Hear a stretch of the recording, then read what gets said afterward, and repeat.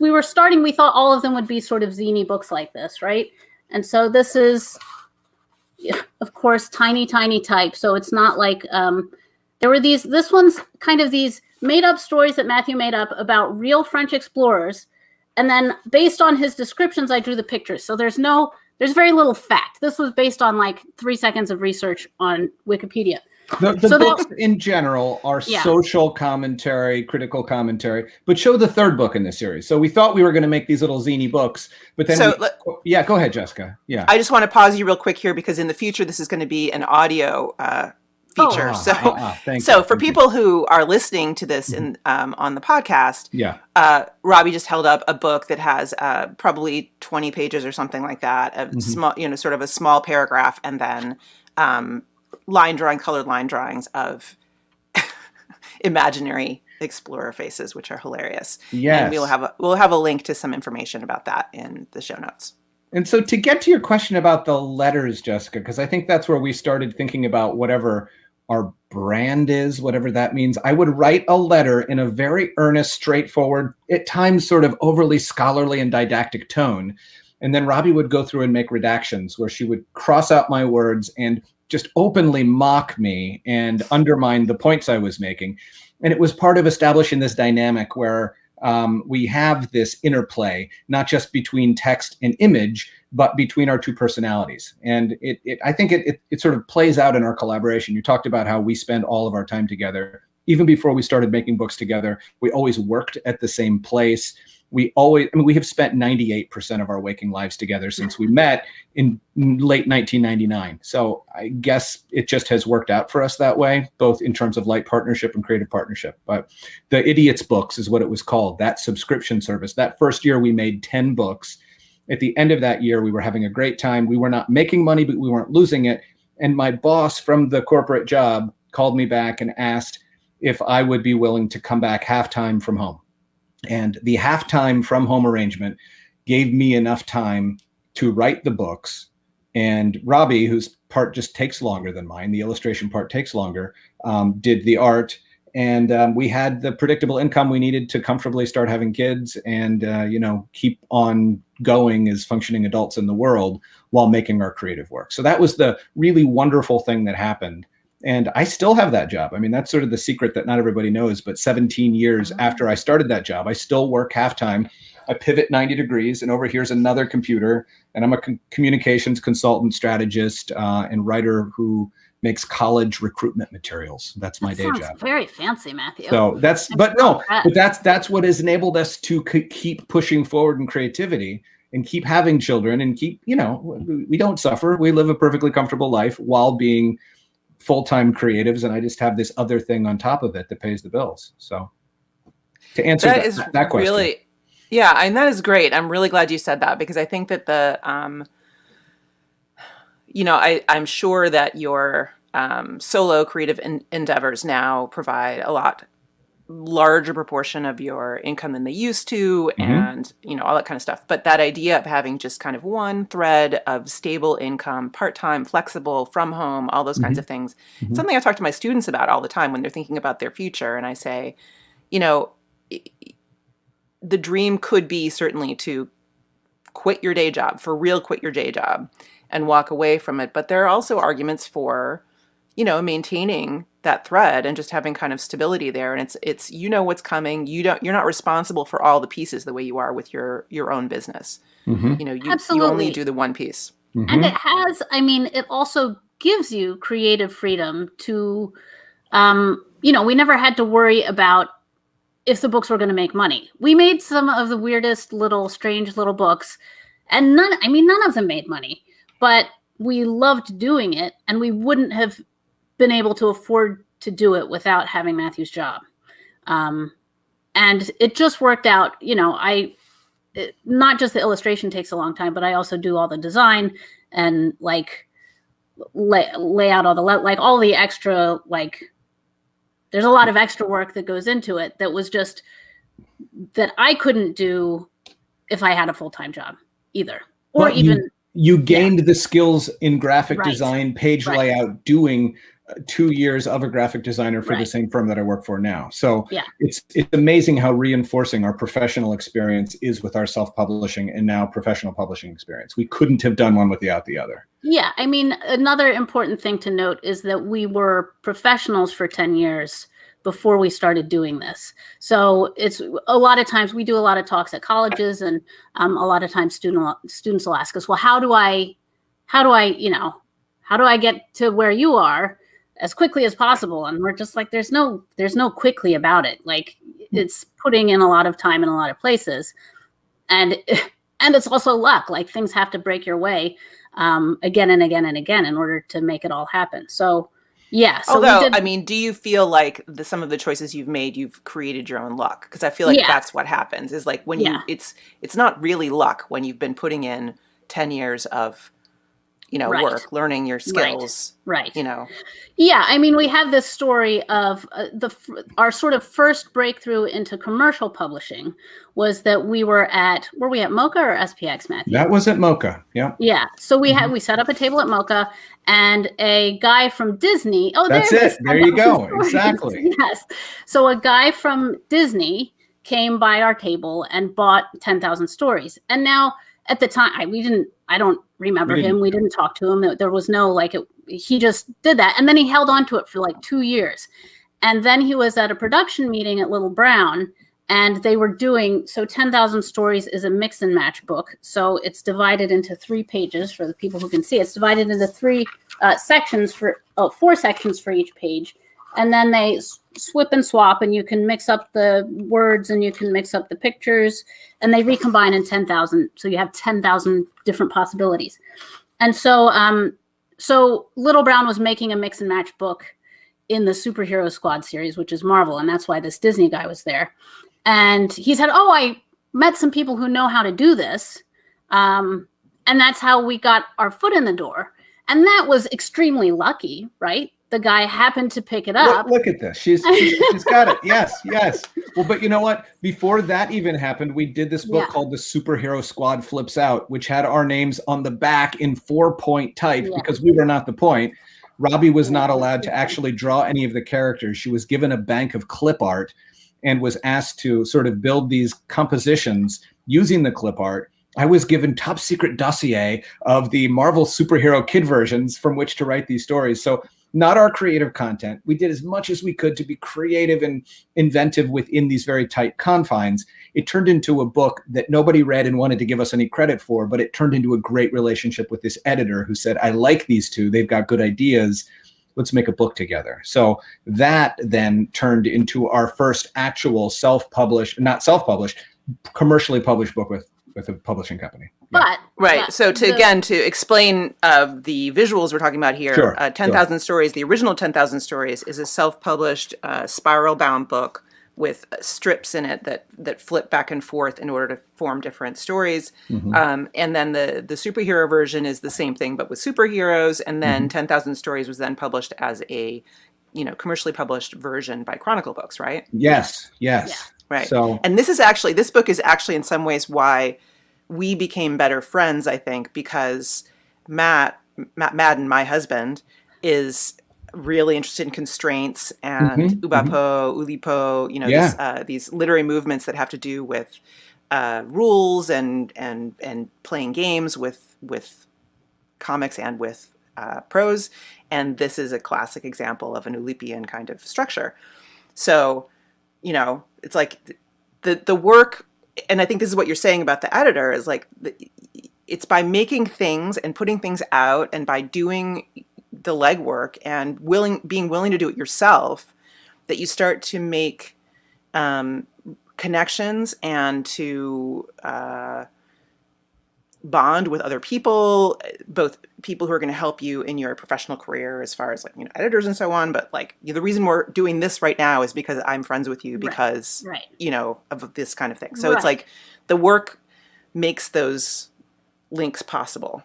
So in terms of what you were saying about making luck, I think this one anecdote has about 5 different examples of making luck. First of all, we relentlessly and doggedly made books, right? We self-published 45 books with Idiot's Books. And this one book that we made happened to find its way into this one guy's hand. And that turned into this opportunity. But we had to make all the books to know which one that would do. Okay, so sort of dogged relentlessness, which can only happen if you love it enough to do it for its own sake. It's also a matter of showing up and representing yourself, right? We were at the table at MoCA. Sometimes we see people at MoCA with beautiful work who kind of shrink back and don't project that they want to share it with you. Robbi and I both being behind the table together helps a lot, but we try to get out there and say, yeah, go ahead, Robbi. I was just going to say, if you're ever behind a table trying to hawk your wares, bring along a friend, and it makes all the difference. It's very awkward to whenever like Matthew has to go to the bathroom and I have to stand behind there by myself, the sales like tank. So if you're and vice versa, yeah. Yes, so you just have to stand there and be attentive without being oppressive and be engaging. And sometimes that just means engaging with your table partner, which that's just like an insider tip for selling it at those shows. I think it helps a lot to have somebody with you. Yeah, well, if anybody is doing those things, I would say go visit. If you guys still have a table, go see your table. It's always looked beautiful. You know, you always had these great racks of stuff, and it was just very engaging. And yeah, I mean, standing up and like making eye contact and all those kinds of things. It's not easy. It's not easy to do. But I wanted to get back to something you were saying earlier, Matthew, about the idea of building out your brand, starting with those letters, starting with your presentation of the Idiot's books. And I want to just ask you, because I mean, this is one of the big questions I think people have about how do you figure out something to align with, a way to be sort of consistent. And you guys have such a consistent brand. Like it's so you, and it's so authentic, and it's so energetic. Like it's like goofy, you know, and then there's this transparency to it. So like, how did that evolve for you? Were there moments when you were really struggling to figure that out, or did it happen naturally? Or I think go ahead. I think it happened sort of naturally, but we have narrowed it down, because the times that we have tried to, when somebody says, oh, you really should do a book about this, or you really should try doing this, whenever we try to do that, it doesn't work. And it's usually, it's very clearly unsuccessful in whatever metrics that we use to measure these things. So what metrics do you use to measure these things? I mean, honestly, whether we feel good about it, I think, whether we think that we've created something that we like. And so I think a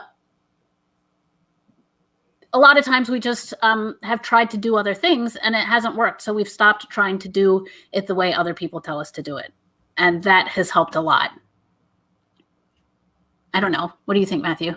Well, in terms of brand, I think the reason that our brand, if that's the right word for it, even is consistent, is because it's so rooted in who we are. We're not trying to make anything that we're not. We have a very natural rapport that it's helped so much to have the two of us. If either of the one of us had to do some of the ridiculous things we do on our own, it would be very, for me, uncomfortable. But the fact that I have this dynamic with this other person with whom I have 98% genetic similarity in terms of what we believe and value and love to do, but those 2% of friction. Wait. 98% genetic similarity. I'm talking about like creative in terms genetics. Of creative genetics. Yeah. Creative, just checking. We're also brother and sister. Aren't we 90? Look, I think we're 94% genetically compatible with goldfish, right? So I think actually I'm underselling. Okay, well, yeah, all right. But no, I guess what I mean is Robbi and I have shared values. We have shared aesthetics. We have shared insistence on quality. We have shared insistence on treating people well. Like the things that we value that hold the brand together, we share. The things that we are different in terms of personality type, our approach to process, just our general like affect, there's enough contradiction that there's sparks. So I can be wholly Matthew. I can play the role of Matthew wholeheartedly, knowing that Robbi will temper and check me. I can be way too earnest, and Robbi can be way too the opposite of earnest. When you put us together, we balance each other out. And that happens in life too. Like if our brand is Matthew is the hard charging, wants to get stuff done super efficiently, and Robbi is that I would never get out of bed if Matthew didn't give me a reason to in the morning. Like in the middle of that, Robbi keeps me from spontaneously combusting, and I keep her from a life unconscious all the time. Right. So we create a space where we keep each other sort of balanced in that respect. we also keep each other balanced in terms of sort of mood and temperament. If one of us is having a bad day, the other one will just by default have a buoyant, joyous day. Like we balance each other out and we pull each other up. So there's a real symbiosis going on that I don't think we contrived. I think just is, and we've refined over the years.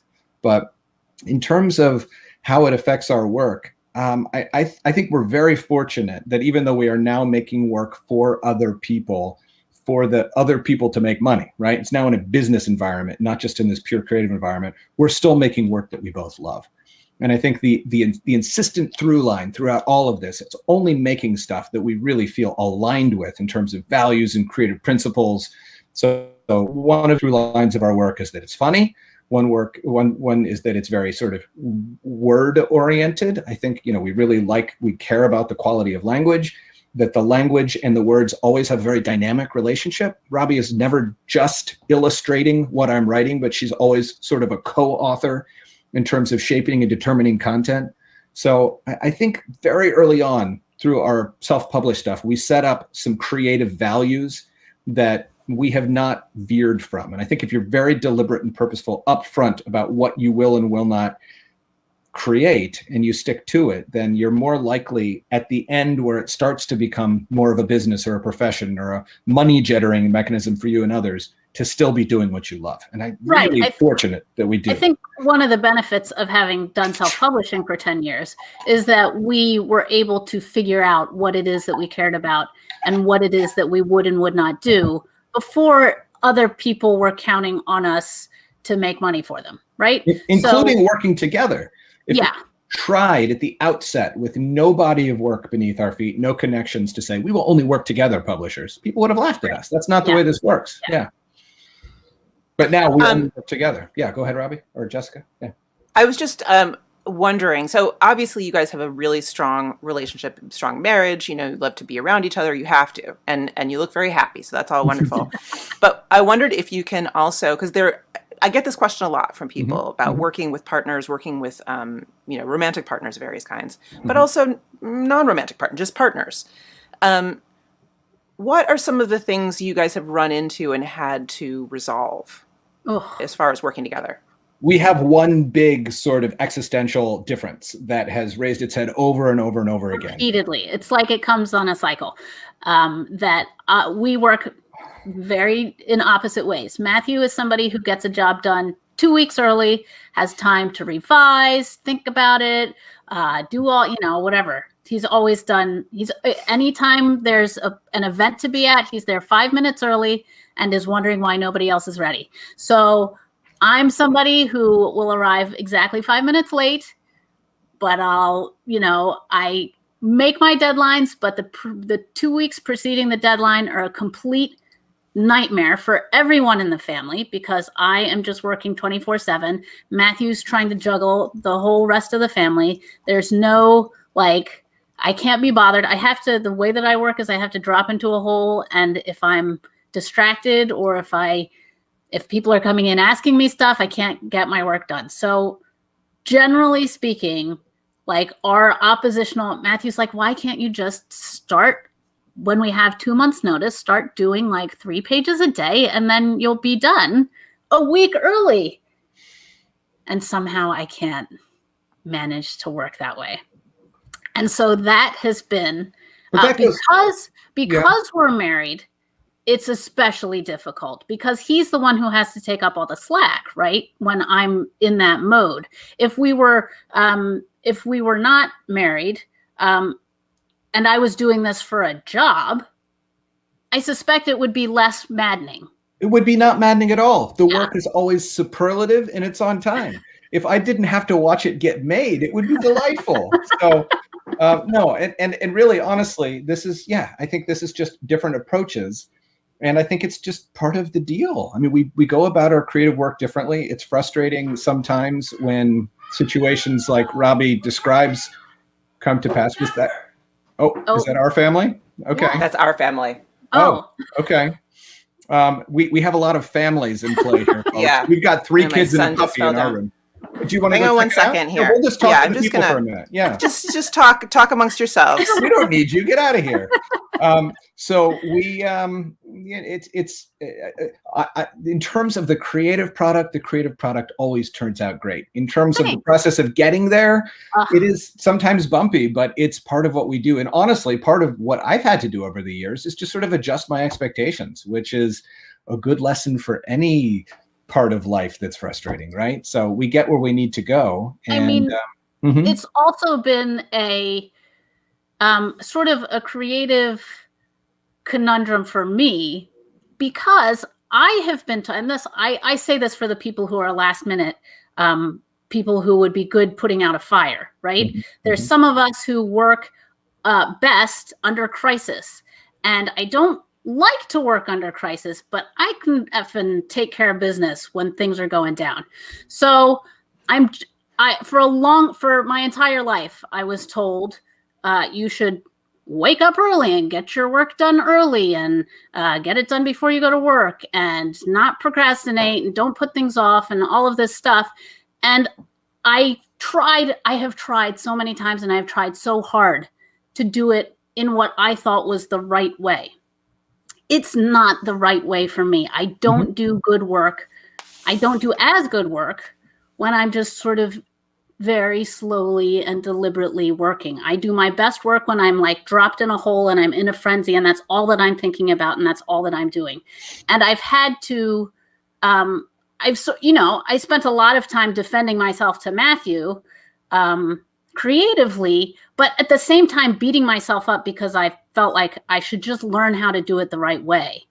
And it's only been in the last few years where I finally said, and it's because Matthew has also finally said, look, I'm going to stop trying to make you do it the way that I want it to be done.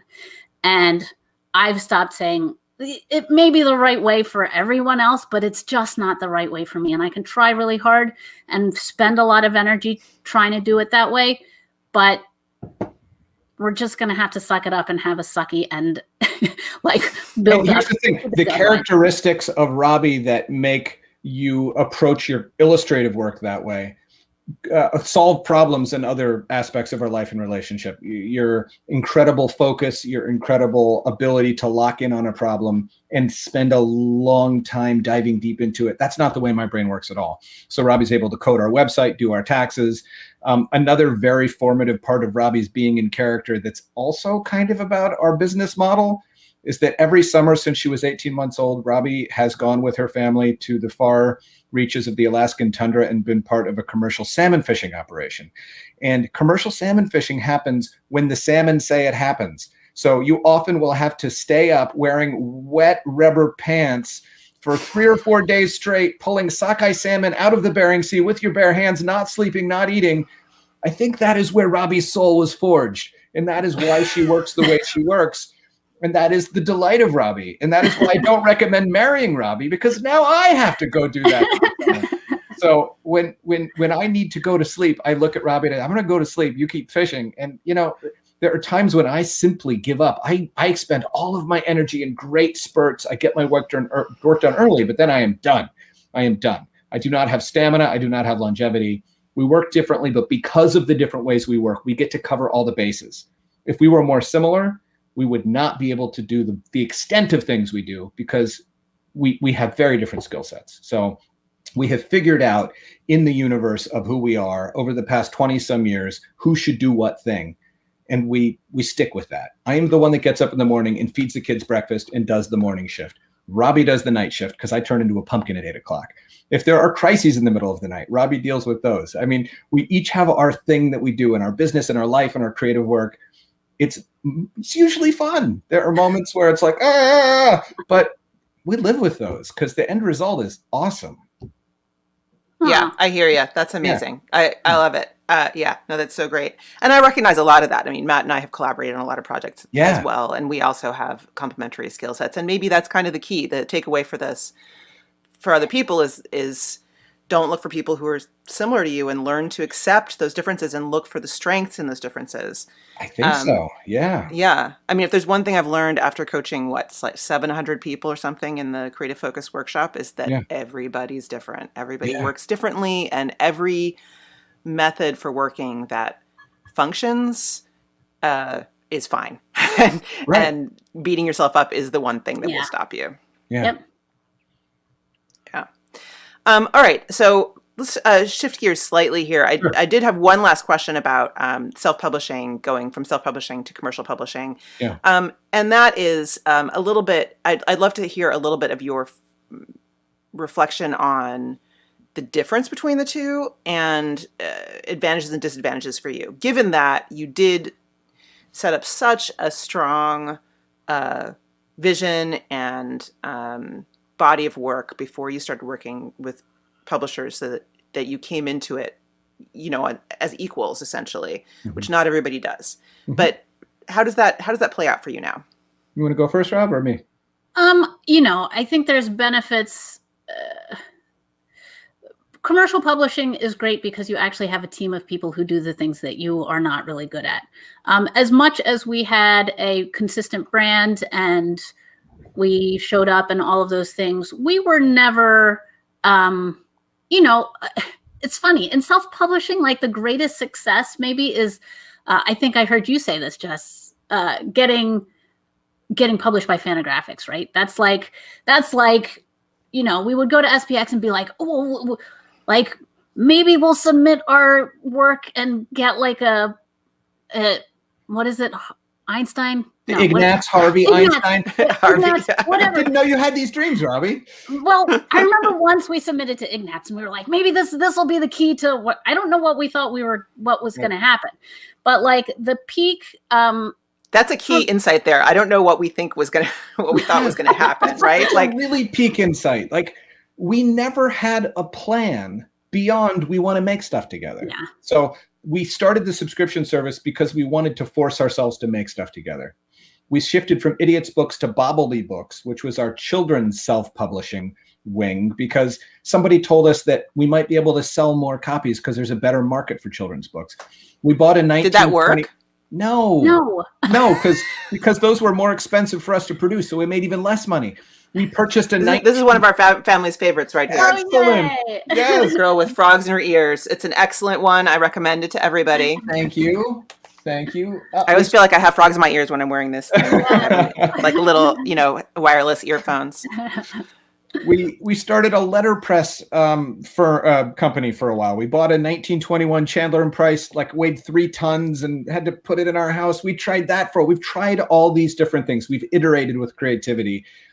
The core of it has always been doing stuff together. And so now we have ended up in this place where we're publishing books with MacMillan and Random House, and they are books that we never would have, first of all, thought to make, and never could have pitched without the runway we built, sort of a brick at a time, by just sort of following the scent of creative opportunity, right? Well, let me just say, to answer your question, Jessica, so the books that we are working on now are middle grade, densely illustrated, sort of they're not graphic novels, but they have lots and lots of pictures on everything. They're called hybrid, right? They're called hybrid books. And they're, you know, how many, 360 pages or something, right? So that is something that we could never have self-published. Like our self-publishing mode was like literally printing stuff up on our printer and stapling it together on our living room table and trimming it down. Like that was how we were self-publishing. So it literally would have been impossible for us to make that kind of book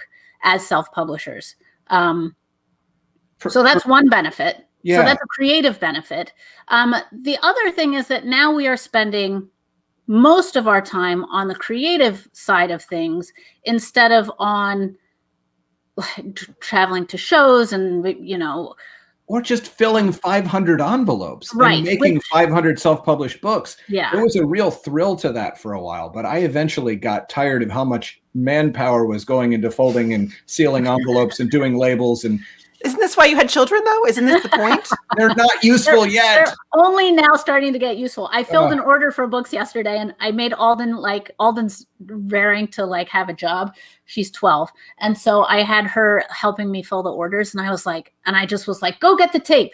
And she got the tape. I was like, this is what it's about. Now I see we just started self-publishing too early. I want to give a shout out to, you mentioned this briefly, Robbi, but the real benefit for me of moving into the commercial publishing world is getting to work with editors. Robbi was an incredible editor for the 10 years we worked together. I could never have made my books without her. She gave me the feedback and sounding board I needed. But professional book editors, I have learned so much from both of the people that I've worked with, first at MacMillan and now at Random House, who just taught me how to build stories and how to weave together narratives and how to just think about writing in a way that maybe I would have learned if graduate school had me, but now I'm getting a chance to learn. So my own writing ability has taken off exponentially. And being part of publishing houses means there's a publicist who's out there getting us opportunities to be in front of people, who's getting us a profile in the Washington Post, who's getting us to do a blog post on We Need Diverse Books, you know, things like that, that either we couldn't have lined up ourselves or it would have been a lot harder for us to line up ourselves. So we have the benefit of these really smart art directors and publicists and people who think about covers and things that just make our creative product better and bigger than it could have been before. Yeah. That said, yeah. One of the non-benefits with working with other people is that you have to make compromises, right? So the great thing about self-publishing is no matter how weird our idea was or how silly it seemed or how little money it was going to make, we could do it. We just did it. We would just do it. So there was a lot of freedom. I'm still very wistful of our self-publishing days. We just don't have time to self-publish anymore because we're so consumed with all this other stuff. But we keep saying, like, someday we'll get back to making our weirdo little books that nobody buys. Well, the kids are getting older, so, you know, yes, soon. That's right. Soon you'll that's have an entire team. Right. We started over and now we have a 3-year-old, Jessica. Yeah. I don't know. We just really messed that all up. But no, I do believe there's a time and a place for us to get back into self-publishing. And right now there's just so many plates in the air that... Yeah. I wanted to ask you too, because, and I'm going to touch on the salmon thing in a minute, because that's just like so left field. I love it.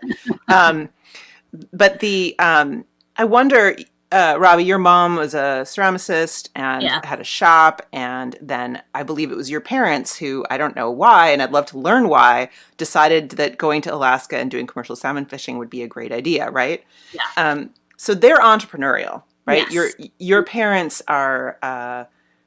let's just do this thing kind of people. Yes. Yeah. And I'm, guessing, Matthew, that your parents are maybe not quite those people. I mean, my parents are amazing people. They're clearly amazing. And they're like, I see them in your family photos in Alaska. Yeah. It's not like they're not game, but I imagine you didn't get this from them. Because there is a different version of my life where I never left the company that I worked for. And I have just a very much more predictable, sort of orderly existence, but I don't get all of this other stuff. So marrying Robbi, as I warned you all against, means marrying this culture of sort of fearless entrepreneurship that it's just transformed my life in the most delightful ways. So Robbi has given me permission to take risks that aren't actually risks, right? I think so often the things that feel risky might actually not be quite as scary as we think they are if we look around and see what's the worst that can happen. The answer is not always as bad as we think. And there have been a couple of times when we have really jumped off the expected path, and it's worked out for us because we were able to go into it with such conviction because of Robbi's belief in herself and in the spirit of adventure. So yeah, and that's definitely the legacy of her parents. What was the biggest mistake you made jumping off the path, and what happened as a result? Maybe something that looked like a mistake and then wasn't, but like for a moment you're like, oh, that was not good. I mean, I think this was an accident of Matthew not getting into graduate school. Like we really had sort of figured out, at the time we had felt we had figured out our plan, which was a life of being in academia and creative work sort of as part of, like Matthew would maybe be a creative writing professor and I would be a art professor. So that was the plan. Yeah, we had a story of what our perfect creative lives could be. And the story was, I get my MFA, Robbi has her MFA, we're professors, we publish, we do freelance. Like it was a really awesome story. We would have been so excited if that story had happened. That story was denied us, and so we had to author a different story. So I guess there's two ways to go about it. You can have power of conviction behind a story and try everything you can to make that version of the story come true. Or you can pick a thread and follow the thread and let the thread itself be the driving force and see what story materializes. So this is a retrospect that I'm giving that advice to myself. Right. That's how it turned out. But for us, if we had stuck to the original story, we might never have gotten it. And we certainly wouldn't have stumbled on this one. So the biggest mistake I think that I made or that we made along the way is when we first had the opportunity to work with an agent, somebody wanted to work with us. We were like, yes. There were red flags from the start that it wasn't a good match, but we were so excited at the idea that this was our entree into this new world that we didn't really investigate fully enough. And we just made a bad match that was difficult and unproductive.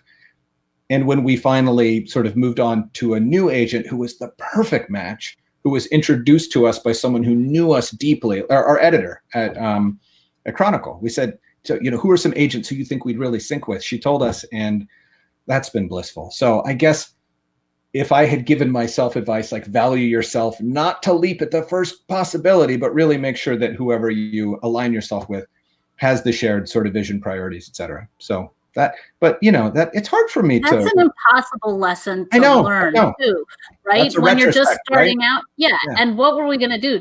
Tell this person, no, we don't want you to represent us. What we could have done is do a little bit of homework and see if there was anybody else who would represent us. But we were sort of like, oh, this person. I was so excited. Yep. Yeah. Because it seemed it's extremely exciting, but I think that it is actually something that it is a moment when you have to, when you're going to be committing to a relationship and there's going to be real skin in the game one way or another. Yeah. There are times when you have to say no. Yeah. Even though it feels really painful and scary. And I think trusting your gut on that and saying like, at least let's, put the brakes on this, slow down, see what's going on, seems like that's a learnable lesson, I think the lesson I would give to the old me is talk to some other people about it. Reach out to other people who who can give you advice. We were just like, yes, let's do it. And at the time, we honestly didn't even really know what an agent did or how they could be useful other than like signing contracts, which we were like, okay, well, we're glad that somebody else will do that. But obviously, it's a much more complicated relationship and job than that. So yeah, that was a mistake. But other than that, I feel like I can't think of too many things that feel like real. We've had things that didn't work out, like the letter press. I don't think you guys. Yeah, I think that the way you run your life, there almost aren't. It can't be mistakes. That's because you're like, okay, next thing. It's just that didn't go as expected, and so all right, that's information. And I think that's of course the best way to look at mistakes is, that was interesting. Let's keep moving. I'll tell you about a mistake we're about to make. I know that this experience is going to kill me, but we have purchased a 24-foot school bus that we are converting into a tiny home that we and the 4 kids and the puppy are going to live in for a year while we travel and visit high poverty schools in all 50 states, give away 50,000 free books, and sort of blog and video cast the entire thing. So that is our next script. We're fundraising for this right now, and we were going to leave in September, but then the pandemic happened, so it's been delayed at least a year. But that is sort of taking what we do and what we are. It's definitely for the kids that we're going to visit on the road, but it's also a project to draw attention to educational inequity and the power of creativity and specifically books to energize kids, to create a ripple effect, to make good things happen after we're on the road to the next stop. So the way I am wired, it's going to actually probably physically end my existence. But hopefully Robbi will be able to pick me up. I won't have a room to go decompress in after dinner, but the adventure sounds too much. We'll bring a little pup tent for you. We can throw the pup tent out and you can just lie there quietly by yourself. I'm picturing one of those like pop-up things on the roof, Yes, we will have that. Yeah, we have to. There's too many children to actually sleep in the bus. So yes. So anyway, we'll see how that goes. So that brings me to my basically final topic, which is extreme partnering to extreme parenting. So working at home. With kids at home. Are your kids in conventional school normally? Yes. Yes. Yes. Not right now, obviously, because they go to the local public schools that Robbi went to. So it's really cool. The very school that I went to as a kid. Some of their teachers were even the same teachers. Wow. That's pretty cool. Yeah. It is. But so in normal years, they're out of your hair for a while, in other words, and you have, work time at home. Okay. Because I was just, then you're thinking about like riding a bus for a year. That's obviously going to be a homeschool year. Or a no school year. It might just be an unschool year, but a not going to school year in any case. Yeah. Right. Yeah. And ultimately, like, I gotta say, our kids are, except for the fourth one, are very sensible and adaptable. I think in part because every summer, literally we take 24 hours to get up to Alaska, via all these planes. We're sleeping in airports. We get up there. They have learned to roll with it, whatever it may be.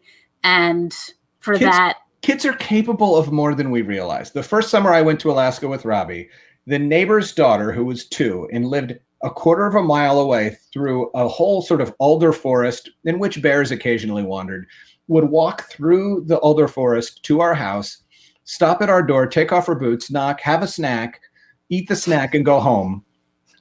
And that, and she would take her coat off and she'd do all the buttons. I mean, kids can do more than we realize. And so our kids are not quite that free range, but they're further. And we give them a lot of autonomy, in part because it's helpful, and in part because they rise to the occasion. So they do a lot of taking care of each other, of taking care of themselves, of entertaining themselves. And thank goodness that they are capable of that. So yeah, except for that third one, or fourth one. Yeah, but we're working on him. We're working on him.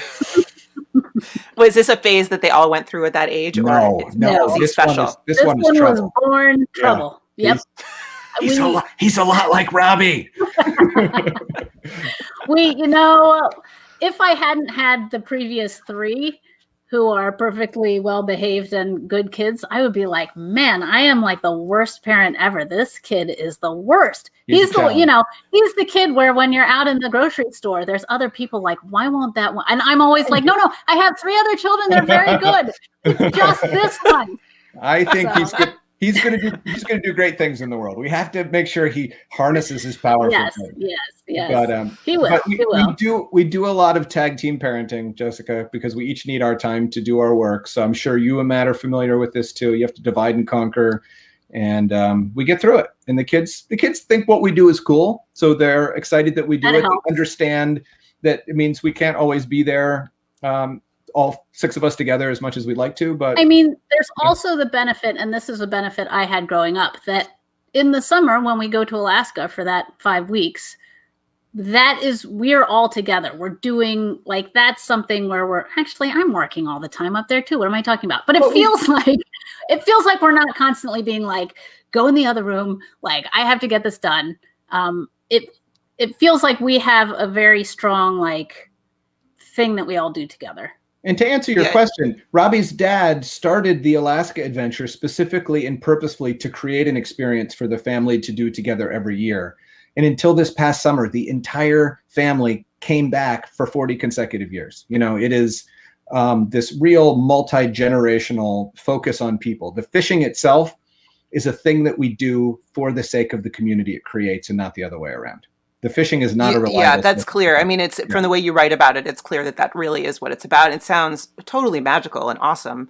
Also super scary. It's undescribably unpleasant. And yet, it's magical. Yes.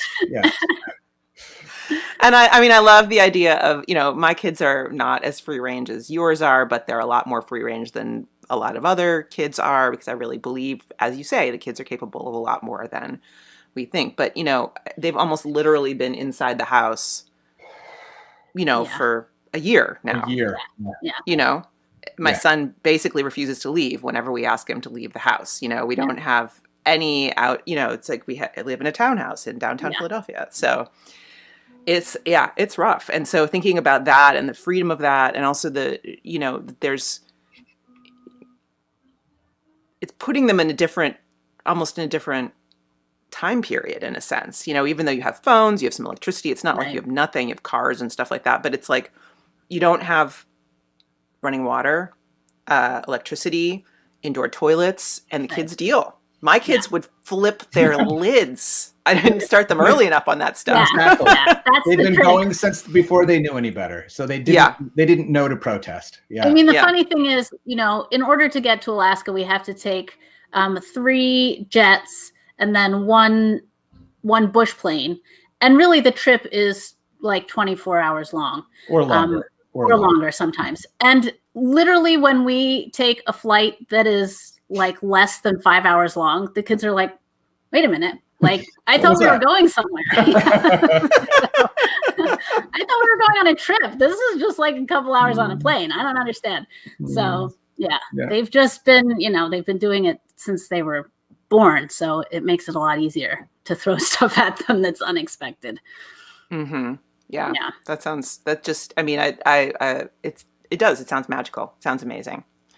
And filthy and disgusting. Yeah. Oh, yes. It's all of those things. All of those things.